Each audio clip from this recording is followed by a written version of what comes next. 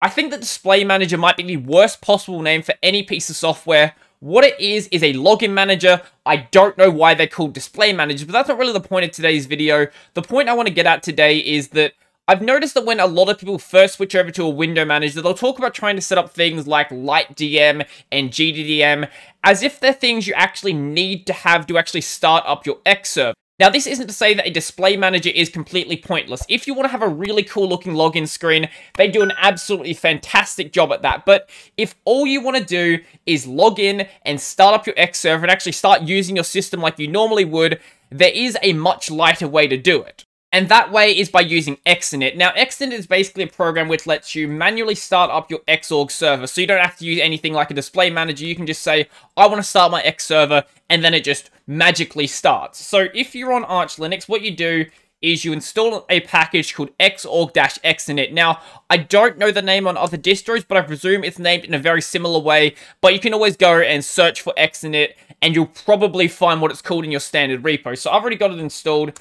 And this actually comes with more than just Xinit. So we're not actually going to be running Xinit directly. What we're going to be doing is using a wrapper script called Startx, which comes in this package. And that's because most of what's defined inside of Xinit, you really don't need to worry about. So Startx is basically an interface which handles all of that. If you need to do something more advanced, Xinit is always there to use, but in this case, we're not going to bother touching it. Now, when we go and use Xinit or Startx, we need to go and define an Xinitrc. Now, by default, this is going to be located in your home directory, and it's going to be a dot file, so .xinitrc.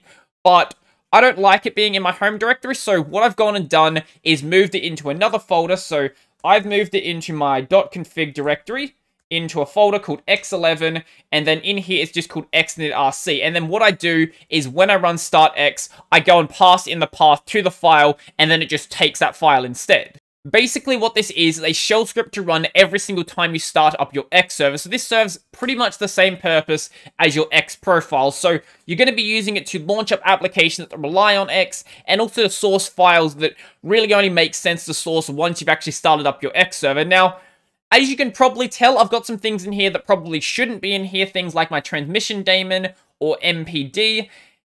I don't ever actually run my system from the TTY, but technically these should be getting started up somewhere else, like with systemd or something like that, but I don't really care on my system. So ignoring those for just a moment, we also have things like Dunst, my hotkey daemon here, we have udisky, xbanish, I'm changing my cursor, I'm sourcing my xmod map.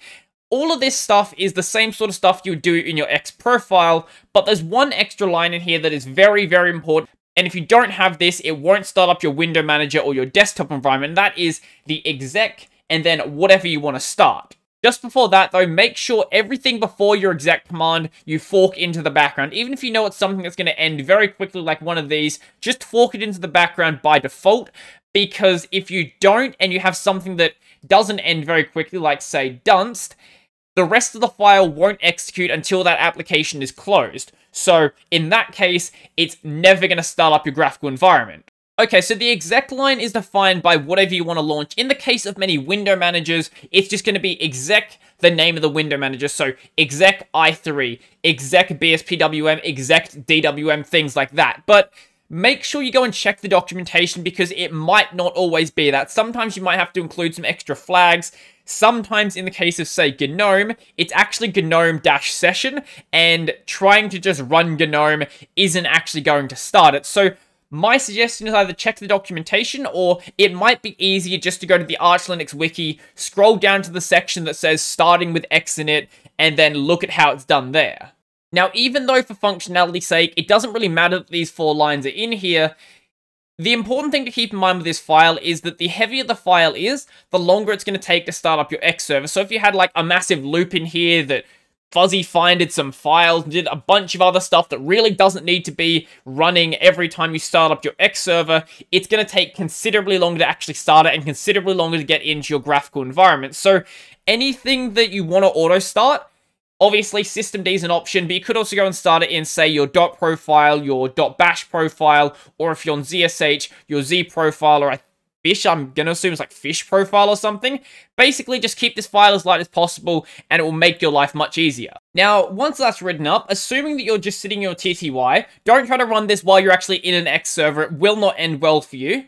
Assuming you're just in your TTY, if you've just got your Xinitrc in your home directory, all you would do is run Startx, and if you're trying to pass a file into it, all you do is just pass a file into it, and then it will do exactly as you would expect it to do. And that one right there. And that's all you have to do. Every time you log in, you just run this command, and it just starts up your X server, no problem whatsoever. But I don't really like having to write Startx. I'm very lazy, and I just want to have it so every time I log in, it just automatically starts on my server. So there's a very simple way we can go and do that. Okay, so the file we use is going to depend on what our default shell is. So in my case, that's going to be my Z profile. And what we're going to do is add in this very, very simple if statement. So if you didn't know, there's actually a little program that you have on your system called TTY. And that will tell you which TTY you're currently in. So in this case, I'm in /dev/pts/6. Now, what we're basically doing is checking if my TTY currently equals /dev/TTY1, which when you first log in, if you don't bother switching your TTY, is going to be the default one that you open up into. So once you've logged in, this file will get run straight away. So what we're doing is just checking if we're on TTY1, and then checking if I've got my window manager already open, and if I don't have my window manager open, pretty much all I do is just run Startx and then pass in the path to the file, and it just magically starts on my X server. I never need to actually worry about it. The reason the if statement is very important is because if you need to switch over to a different TTY because you're having problems with your X server, you don't want to have it so it automatically starts up another X server when you don't know why your first isn't working. So I would recommend just having it running on your main TTY and then letting your other ones be there for debugging.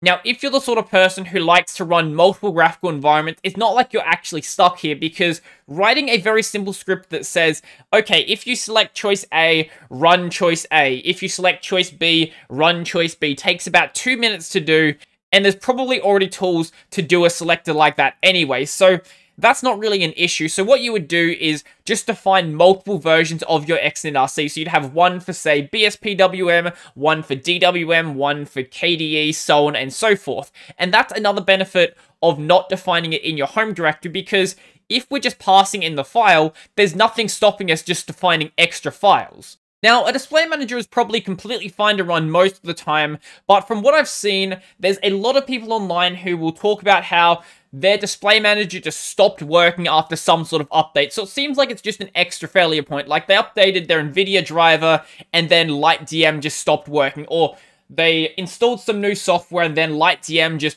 wouldn't start up the X server. I'm not just picking on LightDM here. That's just the first one that's coming to mind. But this is true for every single display manager out there. So for me, I just want starting on my X server to be as simple as possible. So hopefully that helps out someone who's new to doing their own thing on Linux and makes you realize that there's more out there than just running the display manager. It's not like that's the only choice you actually have. So I think that's pretty much everything for me, but before I go, I would like to thank my supporters. So a special thank you to Chris, Joachim, Donald Corbinian, Andrew, Nathan, Montalar, Will, Chickabento, Joseph, Mitchell, Pitty, Road, Tony, Tushar, and all of my $2 patrons. If you want to go and support my work, the links down below to my Patreon, subscribe to our LibrePay, all of that sort of stuff. I've got my podcast, Tech Over Tea, available basically anywhere, and then this channel is available on Odyssey, Library, and BitChute if you want to watch on a platform that isn't YouTube. So I think that's pretty much everything for me, and I'm out.